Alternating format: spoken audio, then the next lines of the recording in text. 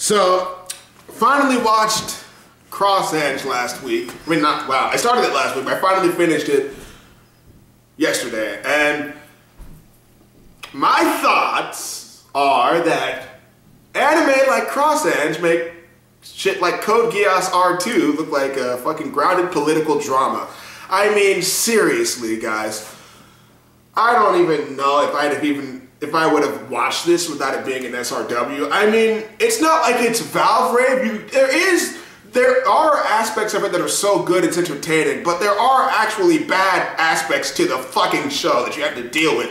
And maybe it would have been better to watch this show in a weekly format because, forgive me if I might come off a little bit grumpy in this video, but I watched episodes 12 all the way to episode 25 in like one sitting. So I'm just like, I got all of the retardation in my face at once. Just like, oh God, what the fuck is this show even doing?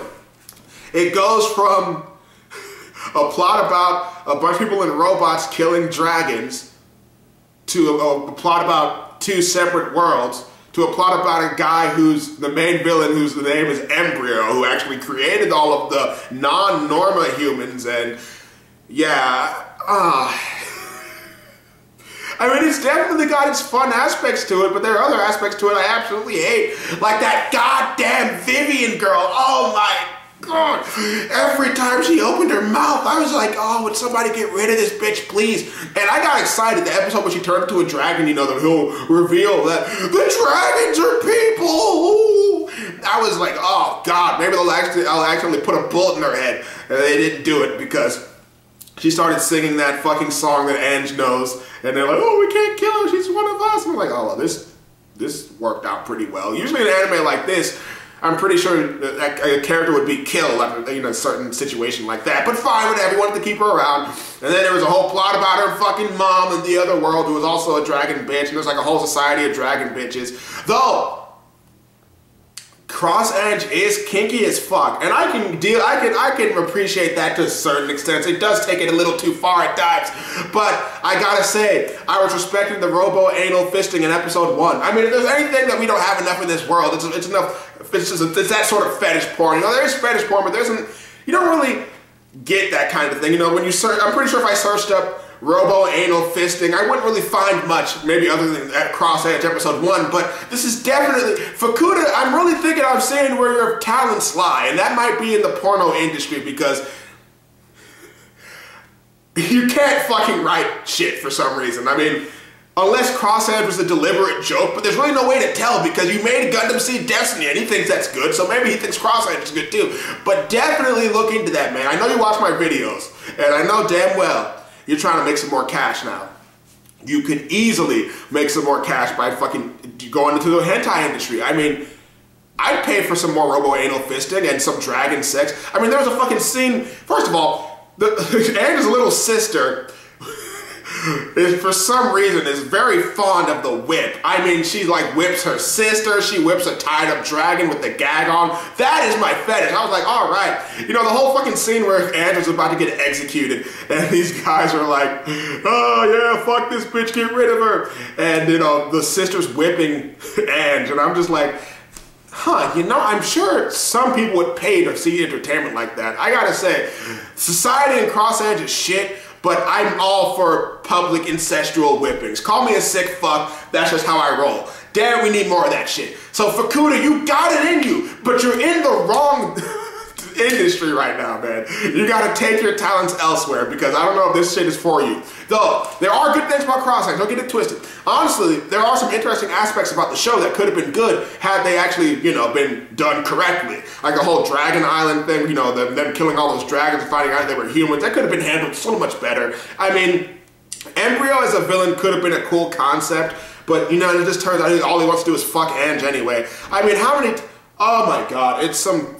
I'm not even a guy who uses the word creepy a lot because I hate when, you know, I hate when girls are like, oh, that's creepy, oh, you know, don't do that, but goddamn, Embryo's a creepy motherfucker. I lost track of the times he's seen Ange naked. I mean, it's probably only like 3 times, but goddamn, dude, that's some creepy ass shit. He's just trying to get some pussy. I'm just like, damn, dude, is that all? And he felt like he was shitty Papimus Shirako. That's what it was. Right? He got this whole army of stupid bitches who joined his cause because they weren't getting enough dick in their life, and then he just kind of cast them aside. It's like, oh, where have I seen this before? Because Fukuda was like, oh fuck, these guys are on to me now. Maybe I need to start ripping off a 007, stop ripping off a 007 now. Maybe it's time to move on to Zeta, even though Destiny was sort of like that. But now he's trying to take some more aspects from Zeta. He saw Pimptimus Shirako or whatever, and he was like, this guy's a baller. I should make a shittier version of that character as the main villain for this show. And that's what happened. Vilkis is a good robot, though. I like Vilkis, which goes to show that Strike Freedom could be a good concept, but it does not work as a Gundam. It only works as a fucking dragon slaying machine that has an aerial mode that it transforms into. I like that. I like that. I fucking liked it. I will be using Vilkis in Super Robot Wars V for damn sure, because it'll be in 2D. And it's a cool robot. Also, I like Ange. She's like the only character in the show I actually care for, because everybody else is just kind of there, it felt like to me. Ange's like the only character that actually goes through development and all these other kinds of shit. I mean, not Kira Yamato, fuck that guy. I'm so tired of the whole, whoa, I fell into her crotch again, bro. Whoa, watch out, misunderstanding. It's like, oh my god, I'm too fucking old for this shit in my anime. God, what did I just say? But yeah, I'm too old for this goddamn shit in my goddamn anime, alright? I've seen enough of it. All this falling and all the crotch shit. My god, it's just like, ugh. Whatever. Though it's like not the most offensive joke in the show, but it is for damn sure the most obnoxious one. But strangely, I don't really feel hatred towards Cross Edge. It does benefit, I guess, off of that whole brain dead show type of, we're just watching it to have fun. Nobody's really expecting any sort of censorment. So it does have that going for it. It's not entirely awful, but I don't know if I can ever recommend it. I'm in a weird spot here because a show like this, you've seen me with shows like this, like Valkyrie, for instance. I just shat in that thing's mouth. With Cross Edge, I want to shit in its mouth, and I kind of do. But at the same time, I can appreciate some of the stuff that it has. It's like, well, you know, the character designs are okay. The bitches are nice. Cool robots. Could have had a good plot if it had better execution. Oh, but I was laughing my ass off because Ange was such a fucking bitch in episode 1. Normas are non-human scum who deserve to be sent off to concentration camps. And just like that, it turned out she was a Norma. I was like, ha! How about that shit? But, you know, it also feels like Fukuda's, like, you know, sort of trending on his old sort of plot lines, the whole racism thing. Ooh, racism is really bad, and we're gonna make people illogically bad about it. Like, for instance, Ange had friends for years, and she was their leader, and everybody loved her, and she was giving inspiring friendship speeches and shit. And I know social brainwashing is a thing that happens. You can make people conditioned to hate other people. That could happen. But to such an extent, like the moment you find out she's a Norma, she's absolute scum, you don't care about her, you don't give a fuck what happens to her, you want her dead. Come on. Like, and of course, I know I shouldn't be expecting logic from a fucking Fukuda show, but god damn it, it was just racking my brain. But because of their ignorance, I did get that ancestral whipping scene, so I'm a little partial on that. Not Kira Yamato, man, whatever, dude. Like, that guy was alright, I guess. It was kind of funny when he was fighting the main villain and he was like, huh, you're a lot stronger than before. What's going on? And he's like, wait a minute, did you fuck my waifu? And he was like, well, yes. So once again, the Jesus Yamato swag comes in with the old classic NTR shit. Oh, and Fukuda, don't think I didn't fucking notice that fucking Hotel Mula Flaga. You little rascal, you little rascal. That's a little adorable. All right, I'll give you some points for that. Hotel Mula Flaga. Okay, you little, yeah, all right. But still, it was a bad show. And you should really get into the hentai business because I really feel like your talents are being wasted on this fucking anime nonsense. When you can get, like I said, the world needs more anal robo-fisting. We don't have enough of it, and you gotta deliver. Maybe you're the man for that job, Fukuda. I'd fucking have your back in the hentai industry, not in the fucking mecha industry, but the hentai industry for damn sure. Though, you did make that fucking Gear Rider Dendo or whatever the fuck that shit's called, and I gotta watch that. I hear that's one of your good works, so maybe I'm being a little bit too hasty. But definitely it felt like Fukuda just went insane after Destiny and was like, you want a bad show? Oh, I'll give you a bad show. And it was like, oh damn, this dude's making this bad on purpose almost, it feels like. It's like the show's tried to start off not being bad on purpose and it just progressively got worse. I mean, the maid and not Jesus Yamato died in an explosion as far as I know, right?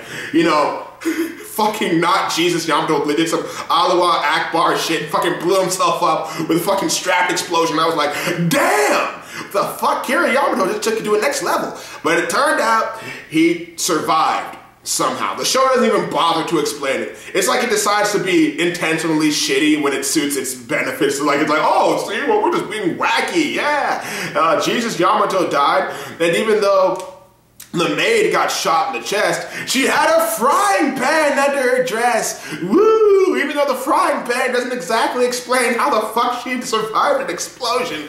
But yes, I mean, Cross Ange is like one of those anime that you want, if you want a train wreck to watch and you're just bored, you're tired of watching good shit, go ahead and watch it. But if you don't have, if you have better shit to do, fuck Cross Ange, it can wait. Or if you're just trying to watch it for SRW like me, go ahead and watch it. But I don't know if I could ever recommend this show. I would never say Cross Ange rocks or Cross Ange some fun shit. I mean, it's alright, it's somewhat fun, but it's really just bad shit. And you could definitely get more entertainment out of watching R2. Definitely, definitely. This feels like a lower tier of R2, which begs the question, should Taniguchi have been the one to make Cross Ange? Because if Taniguchi was in charge of Cross Ange, we would have had 2D Vilcus, some cooler action, and even if it did turn shitty, it still would have been more entertaining than fucking Cross Ange turned out to be. But it's Cross Ange, it's still okay, it's still alright. I don't really hate it.